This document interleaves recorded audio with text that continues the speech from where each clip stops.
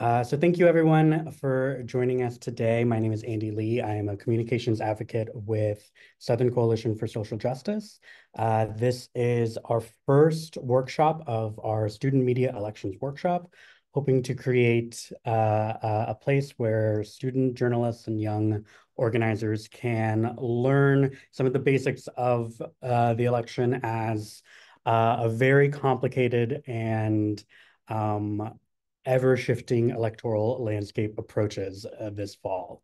I will be here kind of managing stuff from the background, but for today, I'm going to go ahead and hand it over to Adrienne Spoto to make some introductions. Hi all, so thrilled to have you here. So my name is Adrienne Spoto. I use she, her pronouns, and I am a voting rights fellow at SCSJ. And I'm going to try to share my screen. And actually, screen sharing is disabled, Andy.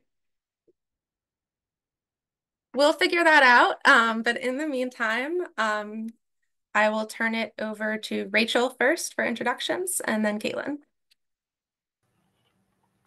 Hi, I'm Rachel Raper. I'm the Director of Elections for Orange County. I've been in Orange County since 2018, and then I've been in full-time in elections since 2005, so going on 19 years. Amazing. Hey everyone, I'm Caitlin Metzger. I'm the Deputy Director of You Can Vote, and so we're based in Durham but work statewide to make sure that voters have the information they need to make their voting plan and to get registered every time they move or when they're new to the area. And I use she, her pronouns as well.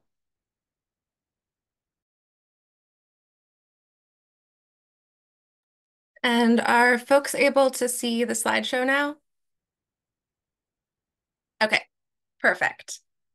So for today's session, this is Elections 101. And so we're hoping to give y'all an overview of how elections work in North Carolina, who's responsible for running them, how voting works, the different processes involved in that and the requirements, how the counting process works, and things like that. Hoping to give you the background information that will be helpful in covering elections. For some of y'all, this might be the first time you're hearing any of these things. For others, you might already be fairly familiar with it, and hopefully this will be a good refresher session. And future sessions will cover other topics of interest in some more detail, like covering legal issues in elections, issues related to students, things like that. So the first question is, who's responsible for running elections in North Carolina? And so here that's done by the State Board of Elections and the 100 county boards of elections. So the State Board of Elections includes 5 board members. The current ones are Alan Hirsch, Jeff Carmen, Stacey Eggers, Kevin Lewis, and Siobhan O'Duffy Millen. There's also an executive director, whose name is Karen Brinson Bell, and also a number of different staff members. The board members are appointed by the governor, who relies on a list of nominees from both the Republican and Democratic parties. You might have heard about a law being passed, SB 749, that would change how the state board and the county boards of elections are made up. That change was enjoined by a state court, and there's an appeal pending right now, but nothing, like, given the time frame, that's not expected to be resolved until after this election. So that's not something that you need to worry about for the time being. So what does the state board do? The state board is in charge of overseeing all 100 county boards of elections and trying to make sure that elections administration is done in a uniform, consistent manner that's compliant with the law. They'll issue rules, other binding guidance, such as numbered memos, all sorts of things to help make sure that elections are running the way that they're supposed to. And they also provide a good amount of public education, data, and other analysis that can be really helpful both as a citizen and also as a reporter. They hold meetings intermittently that are open to the public, generally online. We have the meeting link in the slides, which I believe we'll be able to distribute those slides to y'all as well. So you'll be able to check on that link. You can also sign up for email updates from the state board, and that's a really good idea if you're going to be covering elections. You'll get those meeting notices, but you'll also get any press releases issued by the state board, media briefing opportunities. Generally, they'll offer those, say, at the start of early voting or on election day as another opportunity to ask questions and get answers from the board. So if you sign up for those emails at the bottom of their website, you'll get all that information.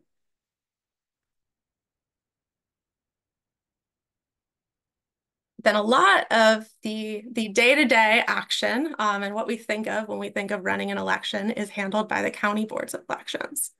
Those also have 5 board members. They'll have a county director, one of whom we're joined by today, and also staff. Staffing county boards will really depend on the size of the county's resources, the county's funding, things like that. So some counties might have a lot of staff and some might just have a couple. So for the board members, they're appointed by the State Board of Elections, also working off of a list of nominees from both the Republican and Democratic parties. And then the board's chair is appointed by the governor. So like I said, the county boards of elections are responsible for that day-to-day administrative work, a ton of different tasks. We have just a couple of them, some of them listed here, but there's much more. And their meetings are also going to be open to the public. The state board has a really helpful lookup tool that you can use to find a particular county board's website, their contact information, to learn about when their meetings are happening. Some of them happen online. Some of them are only in person, and so you'd have to be able to get there if you want to be there to hear what they're deciding. Some of them will post minutes, agendas. It really varies on a county by county basis. And since we are joined by a county elections director, Rachel, love to hear anything that you have to share about your experiences, the work you do, things that you think would be helpful for folks to know. Yes, as you touched on, the state board does ensure the uniformity of elections, because what we really want is the voter experience to be the same no matter what county they're in. So I think that that's one of my favorite things about working for North Carolina elections is that, we do answer to, one entity as opposed to different elected officials as other states do. So the state board absolutely ensures uniformity. One thing I do like to point out that in North Carolina, we use a uniform information management tool. So the state board maintains that information so that you can use the voter search tool. Anyone in North Carolina can use that voter search tool. It's not county dependent. So that's another thing I really like, and I really like to tell people about all across North Carolina, is to use that voter search tool because it just has such a wealth of information. So I always want to push that whenever I'm able. And then just getting to what we do here at the county boards of elections, like you touched on, we have a ton of different tasks. It often feels like we're in a tornado around election time, especially when we're involved or there's a lot of pending litigation swirling around us. So I think the most important thing for county boards is that we are responsive and we try to be proactive. So if you ever have any issues or you see something that you have a question about, certainly reach out to your county board, the director or staff there, so you can, as soon as you see something, you can talk about why something might be happening, or you can alert staff that, hey, there's a problem. I know that a lot of times journalists are right on the front lines. They're talking to voters. So you might pick up on something that we just don't know about at the office. So we really appreciate just your work as journalists, letting us know that an issue might be brewing.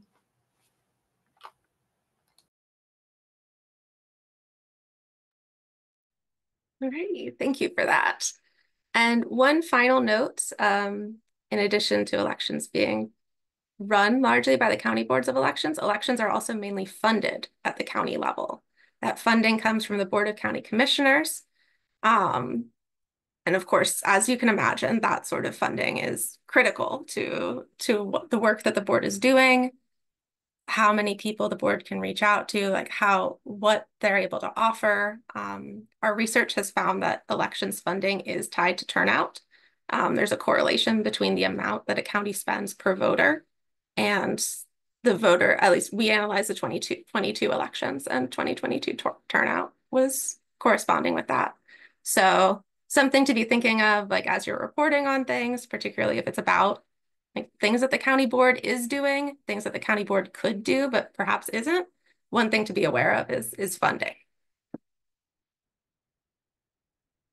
And now I am going to turn it over to Caitlin, who has a very helpful resource and tool to show you all. So I will stop screen sharing. I think I'll stop screen sharing. Yes, There. you can do You it. should Okay. have it now. Let me see if I can pull it up now. All right. Hey, everyone. Again, I'm Caitlin Metzger from UCAN Vote, and I wanted to just use this time to make sure that everyone knows about our resources and our voter guide page. Hopefully what you see here on my screen is our voter guide at youcanvote.org/vote. What this includes is several different links here at the top that we find are the most commonly asked questions or the most commonly needed resources. Now is the great time to confirm your voter registration as we are coming up on the deadline in October. Voters can still register during early voting, but we're recommending that students especially make sure they try to get registered by October 11th for the deadline, just to have an easier and quicker process when they go vote, hopefully during early voting. So confirming your registration is one thing that we recommend. That's for all voters in North Carolina, whether you're a brand new person just turning 18, whether you're moving here for college, whether you've changed your address, maybe you're gaining your citizenship for the first time and becoming a voter. We recommend that really for everyone to make sure that they're registered and on the voter rolls for this year.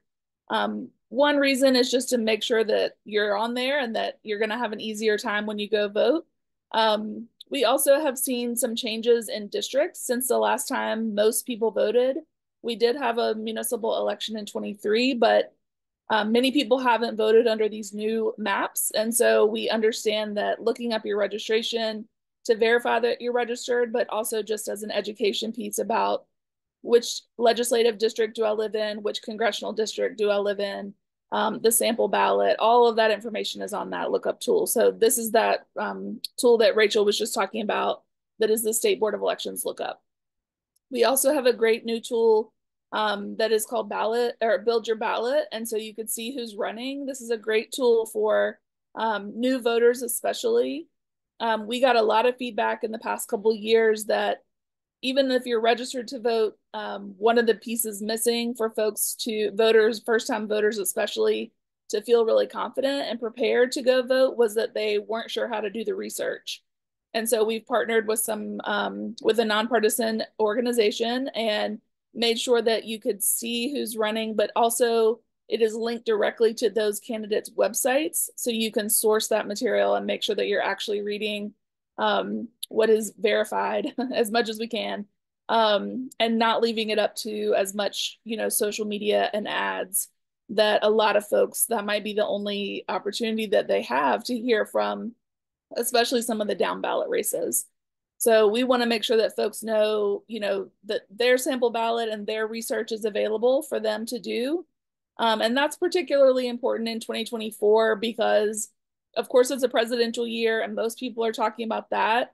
But it is such a long ballot this year in 2024 in North Carolina that some places are going to see up to 25, 26 different races in addition to local referendums and a constitutional amendment that everybody will see. And so sometimes we hear from students that say, oh, I know who I'm going to vote for. And they mention one or two people, but there's, about 24 people that we want to have access, that we want you and the students on the campuses to have access to. And so that's why that resource is a really good one to share around. And then early voting, of course, As I mentioned, we always recommend early voting. It's the best option for the most voters in North Carolina. But it does sometimes overlap or run up onto fall break, depending on which campus you're on.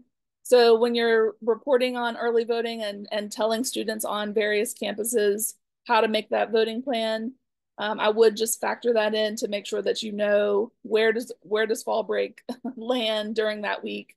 Many students are going to be on fall break that the first couple days, and so just being aware of that.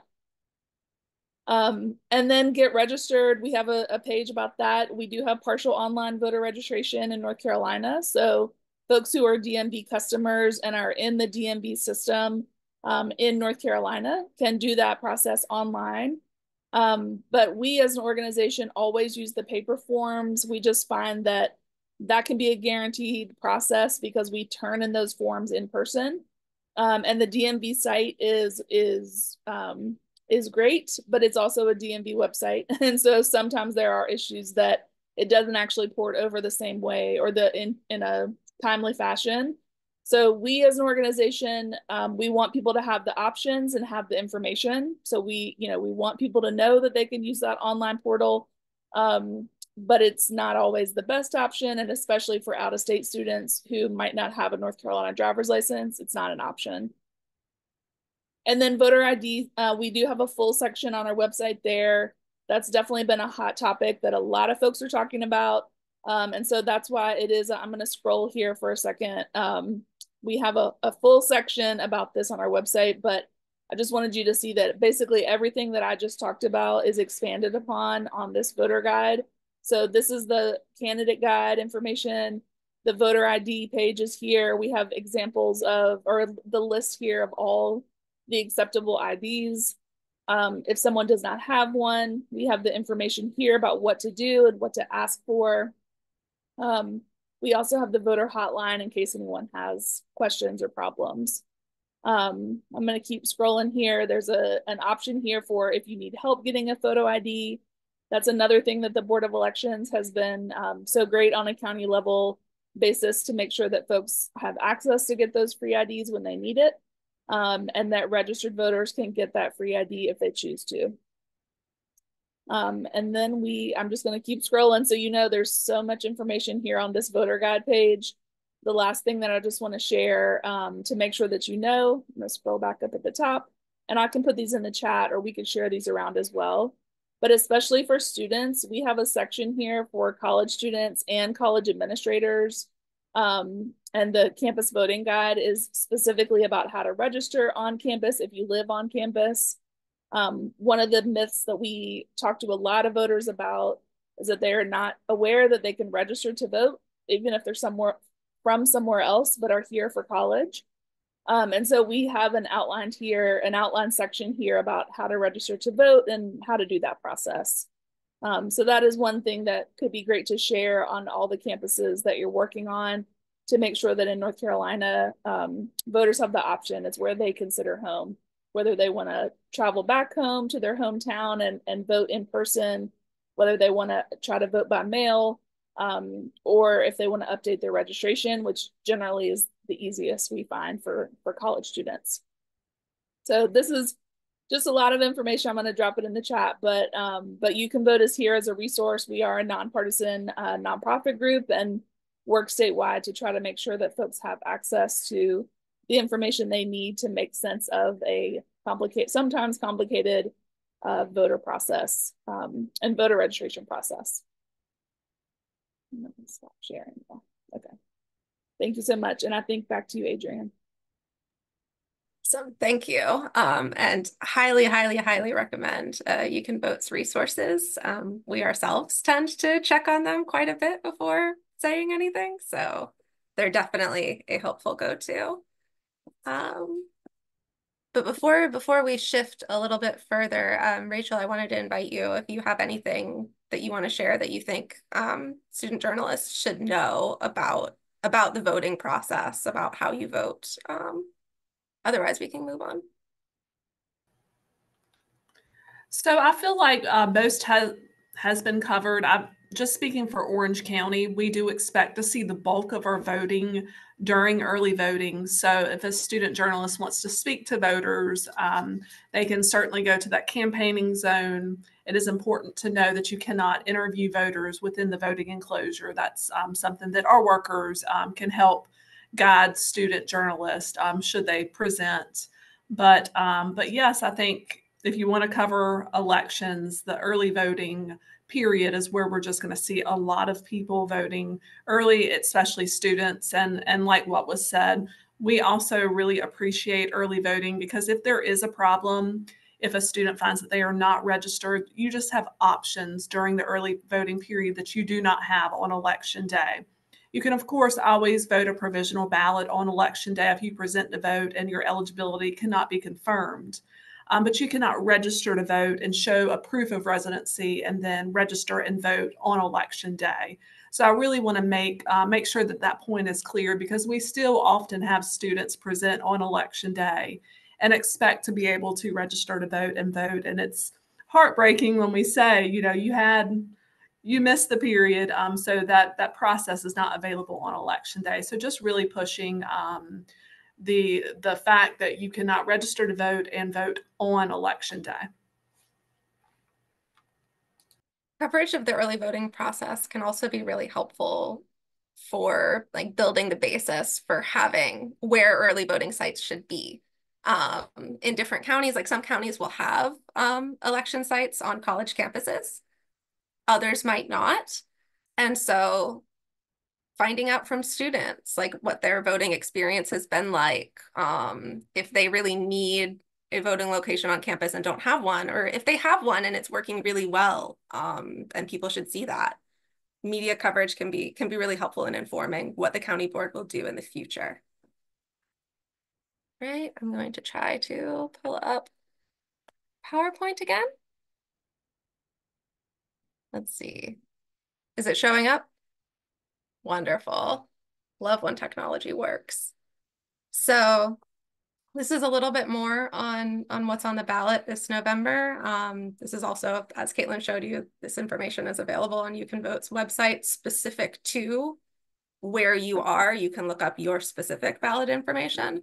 But just to give you a sense of the broad set of offices that'll be up in November, including federal offices, statewide offices, including a North Carolina Supreme Court judge seat, districted offices in different parts of the state, and also city, town, county elections, and a constitutional amendment for the state constitution. So these are all going to be on there, and they're all things that are important to students in different ways. Obviously, federal and state elections can really shape the educational experience, educational policy, and also any number of other issues that students care about. But also students, while they're in college, they're living in that college community. And so policies of that city, that county, are also deeply important, and things that college students should be able to know about, learn about, and have a voice on. I did just want to, this has already been addressed, but also really making sure that student journalists talk about sample ballots and encourage people, their readers, to access their sample ballot. I know here in Orange County, we have a 19-inch ballot, and the back of that ballot is full of bonds because the town of Chapel Hill has 5 bonds. Orange County has 1 bond. And there's also the constitutional amendment. So this is just a massive ballot. So definitely encourage, like we've already talked about, definitely encourage just getting that sample ballot and familiarizing yourself with that sample ballot so that voting takes a little less time, because it does take a while to read 19 inches of information on the back of a ballot. Yeah, no one wants to see that for the first time in the voting booth. So this slide lists out some important key dates for the election. Very soon, starting Friday for military and overseas voters, and then Tuesday for other voters, absentee ballots will be going out. The county boards of elections have been working very, very, very hard to print and then reprint those ballots. Y'all might have seen there was litigation over removing RFK Jr. and his We the People party from the ballot. So that is why this process is happening a little later this year compared to other years in the state. So those will be going out soon. And then what's already been mentioned, the October 11th deadline for registering to vote. But again, if someone misses that deadline, they can go to early voting and make use of same-day registration with their proof of county residency. That early voting period is going to run from October 17th to November 2nd. And then, of course, Election Day is on November 5th. Polling places will be open from 6:30 a.m. to 7:30 p.m. And of course, anyone who's in line by 7:30 will be able to vote. Also, this is a change from past years. Absentee ballots must be received by the County Board of Elections by 7:30 on that election day in order to be counted, with a limited exception for military and overseas voters. Absentee ballots can be returned by mail, obviously. They can be returned to early voting sites when those sites are open, and they can be returned to the County Board of Elections office, but they can't be returned to Election Day precincts.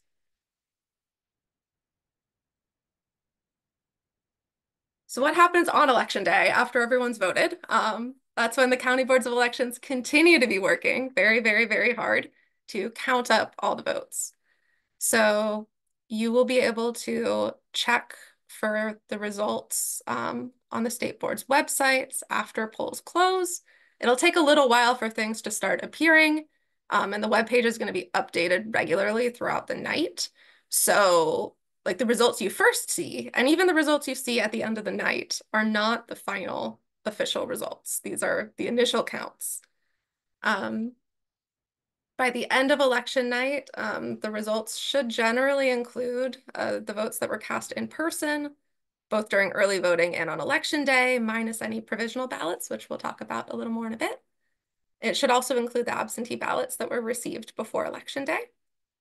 But those election night results, at least for now, will not be including provisional ballots and absentee ballots received election day or later. And I'm going to try to pull up the results page just to show y'all a little more of what that looks like. Let's see.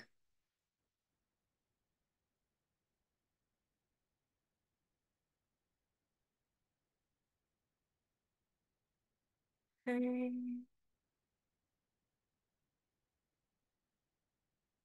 All right, so this webpage is linked in the slides. I'm starting us off on just the general data page just because it does have a bunch of other things that might be useful to you as well, including registration data, candidate lists, information on the voting maps, all sorts of information. The state board's website in general has a whole wealth of information that might be useful to you depending on what you're reporting on. One of those things is the election results dashboard. So this will be where you'll be able to start pulling up results for different counties and see how that's going. You can pull up a particular election date. You can also use this for past elections, so that's what we'll do for now. We'll pull up Orange County. So pull up Orange County. We can display results. This was from the runoff election back in May. So that is why there are many fewer races listed here than will be listed for November. So you can pull up all sorts of information on here. And like I mentioned, again, to re-emphasize, because this is a recurring issue, these results are on election night. They are only going to be some of the results. And I will turn it over to Rachel for a little bit to talk if there's anything she wants to share about all that goes into that election night count. Yeah, so let's just talk about what election night is going to look like. So polls do close at 7:30, and the first results that you will likely see will be absentee by mail results. And like you indicated, that will be all the absentee ballots we received by 5 p.m. the day before. So that's what you're going to see likely as soon as 7:30 hits, you're going to see those results. In the past, you would have probably also seen our early voting in-person results, but a new law made it so that we are not allowed to close the polls at our early voting sites until the polls close on election night. So that means it takes a little bit longer to collect those totals, upload, and then so that that information will be reported to the state board.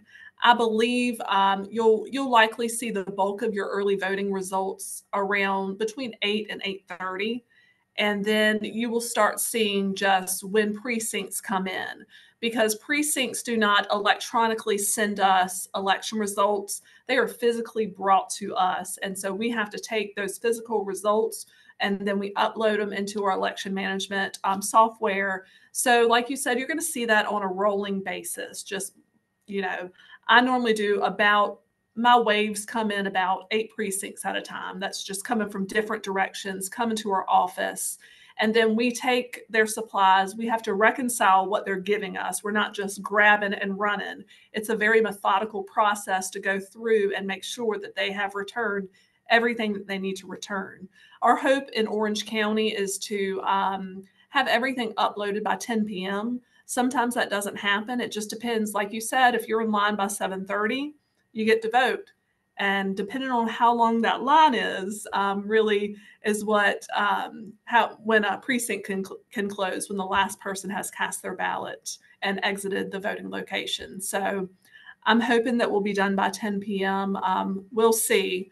But again, if journalists are used to seeing the bulk of early voting results be issued or reported right at 7:30, I just want to manage expectations, and you'll probably see that 8 to 8:30 instead of at 7:30.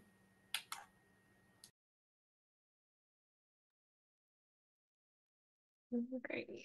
And so after all that's happened, first of all, one more note, just for clarity for anyone who's less familiar with how elections are covered. The folks who are calling elections on election night, that is the media, and that is sometimes at least candidates. That won't be the election officials. That process happens much later, which is what we'll talk about next.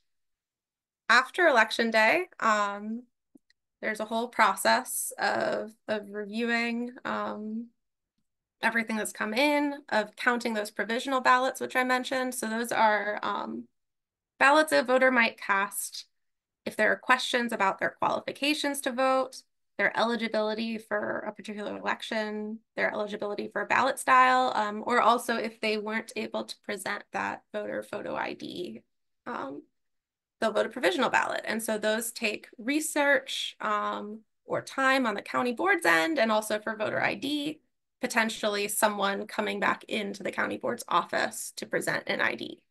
So that takes a bit of time. So we have this period between the election and county canvass, which is when votes are counted, where all that work happens. So then county canvass happens on November 15th at 11 a.m. All the county boards will meet and they will certify the official vote count for their county. There's often going to be one, maybe a couple pre-canvass meetings in that period between election day and the canvass day, where the county board might be dealing with provisional ballots in some more detail, or some absentee ballot issues, or reviewing folks' ID exception forms if they weren't able to present photo ID at the polling place, and instead filled out a sworn statement on why they weren't able to do that. And of course, the county board will review those, and unless they find that statement to be false, they're supposed to approve those and allow the person's vote to count. So all of that work will be happening, and that all leads up to the county canvass. And then state canvass is on November 26th, again at 11 a.m. So the state board then has received all these certificates from the counties, and they'll review those and they will certify the election as well. If there's going to be any recounts, which sheer number of things on the ballot this election, entirely possible, those will be happening in between county canvass and state canvass. And of course, both the state and the county boards are conducting after the election various audits and checks just to make sure everything is running like it's supposed to. There's more information on those processes on the state board's website. We have the link in there in the slides for y'all. And then just a couple other dates to be aware of when it comes to presidential election results in particular. So December 11th is the deadline for the governor to issue a certificate appointing the Electoral College voters for North Carolina, and for all the other states, their executive will do that. Then on December 17th, that's the meeting and vote for the electors for each state. And then, of course, January 6th, Congress will count the electoral votes. All right, and I'll again invite Rachel if there's anything you want to talk about the Canvas process on the county board's end, things like that. So in Orange County, our pre-Canvas meeting is done Thursday at 5 p.m., the day before Canvas. That's when, if you vote a provisional ballot, you would have to bring in any material you had to cure that provisional ballot. Like, you presented to the voting location and you didn't have your photo ID because you left it at home, you would have voted that provisional ballot, and you would have been given your call sheet that makes it clear that you have to return to the County Board of Elections with that photo ID to cure that provisional ballot. So if results are close, you likely will not know who is the prevailing candidate until after all counties have completed their pre-Canvas meeting. And, I just think back in 2020, and we had a statewide race that was decided by 400 votes. And so every meeting mattered, every provisional ballot cast mattered. So again, just want to manage expectations, and that if there is a close race, we get a ton of absentee ballots returned on election day. We get a lot in the mail. Also, just a lot of people come by and drop off those absentee ballots. We don't know what provisional voting, what that's going to look like, because photo ID is still a question mark. We have had elections with photo ID, but they've been low turnout elections. So we're not sure what we can expect with provisional voting with the new photo ID laws in just a really high turnout election. So really there is a big question mark about, well, will it be clear on election night or shortly thereafter about who is the prevailing candidate, or are we going to have to take it all the way until Canvas Day? And again, it just depends on how close those races are.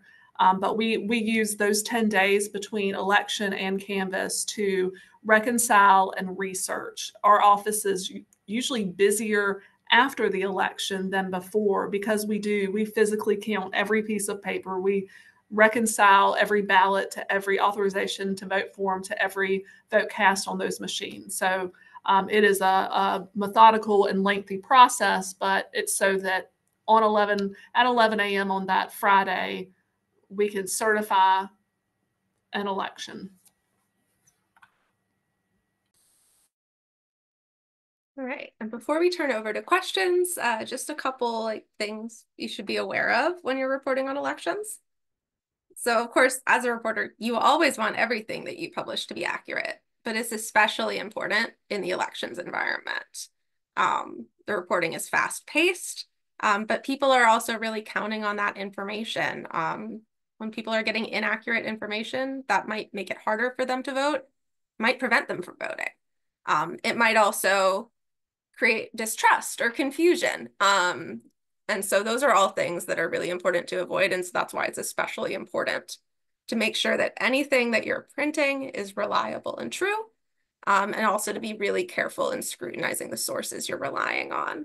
Like I've mentioned, the state board has really helpful resources on their page. County Board of Elections might also have some really helpful website resources. It kind of depends. Some counties are very website heavy and website focused. Some are a little less and a little more in-person related, person-to-person connections. So it's just going to depend a little bit, but it's really important to make sure you're getting good, accurate information from good, accurate sources. And then I'll open it up. Rachel, Caitlin, if you have any other recommendations that you want to share before we turn over to questions? I just would, I guess a question maybe to Rachel, but a recommendation for everyone. The County Board of Elections is often seeking more poll workers. And so if students want to get involved and be part of that process, I don't think it's too late to send your name in. There's a great website on the State Board of Elections website under the Democracy Heroes section. And many of the counties generally need a lot more people for an election like this with the higher turnout. And so that's another place where students could get involved or just learn about the process because they're part of the process. And then I would just echo a lot of what Adrian said about verifying your resources or your sources and making sure that that is from 2024. Sometimes when we get phone calls or emails at my organization, it's because someone found something, like for example on social media, that got reposted from 2020, and a lot of stuff has changed since then. So just making sure that everything is based in 2024 for 2024 elections can really help cut through some of that noise, because a lot of stuff in our social media or sometimes in our print media as well gets, republished over and over. And just, caution maybe to just double, triple check, quadruple check, because those details are critical. And especially something like, early voting sites, those are not always the same. Early voting times, those are not always the same. The rules for absentee voting have changed a lot. So just verifying that, and the State Board of Elections and county boards, then just making sure that we're telling people what's real right now, I think is one of the biggest things that all of us can do.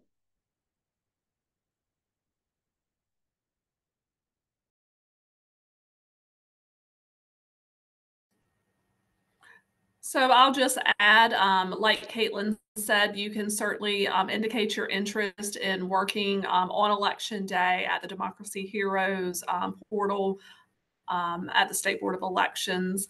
I'm happy to report that in Orange County, we have a wait list of about 400 people. In 2020, we had a wait list of about 2,000 people. So we are well staffed in Orange County. But it is the Democracy Hero is a wonderful tool. So students, even if they have parents or just, anyone who is interested in working on Election Day, absolutely indicate your interest there. It's an excellent tool managed by the State Board of Elections. All right, and we are happy to open up now for questions that anyone has. Andy, I don't know what the best way is for people to share questions. Yeah, feel free. You can either put them into the Q&A function or just in the chat, and we'll sort of see who among our panelists are the best to answer. While I give you guys time to type those out wherever they are, want to say a huge thank you to Caitlin and Rachel for both joining us today for this panel. This is one of 3 that we are expecting to have. Our next panel will feature the Senior Case Coordinator from Democracy Docket, as well as Hillary Klein, Senior Counsel here at Southern Coalition for Social Justice, to talk a little bit about unearthing the legal documents and rigmarole related to an election and political coverage. And our final workshop will be on issues that are relevant to college students and young populations across the state. So be sure to look out for that. A question from Andrew. For county-specific races, do recounts still occur between the county canvass and state canvass? So yes, you will see the vast majority of your recounts will be conducted the November 20th or 21st. There have been new rules that have been that we now operate under in terms of when we schedule recounts, when we hear protests. So you'll start seeing protests and recounts happen earlier than we possibly have in the past. But in Orange County, we go ahead and schedule recounts just so I make sure that I have board member availability. And so I believe our recount is scheduled, should we have one, is scheduled for November 20th. But a good idea to reach out to your local county board to see what their practices and expectations are. I'll hold to see if there are any other questions, but otherwise this workshop was recorded and will be available, as well as the slides that Adrienne created. Unless there are any other questions or any other final statements from our panelists. I did just want to thank Caitlin, and You Can Vote.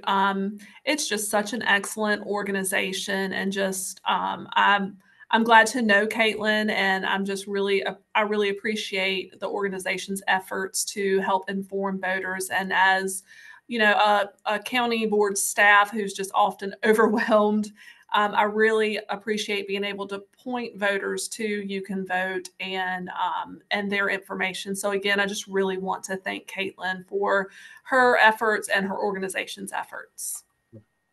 Get your flowers, Caitlin. Thank you so much. Yeah, this means so much to me. Yeah, thank you so much, Rachel, and everyone in this space. I think, you know, North Carolina is so lucky that there's so many people trying to educate voters and support voters and contact voters, and it's great to be in a coalition of groups that are voter facing and voter supporting, especially in a year like this. So appreciate everyone, and thank you so much, Rachel. Really appreciate everything you do. Couldn't do it without you. Well, this is a wonderful friendship circle, and I think we've celebrated each other.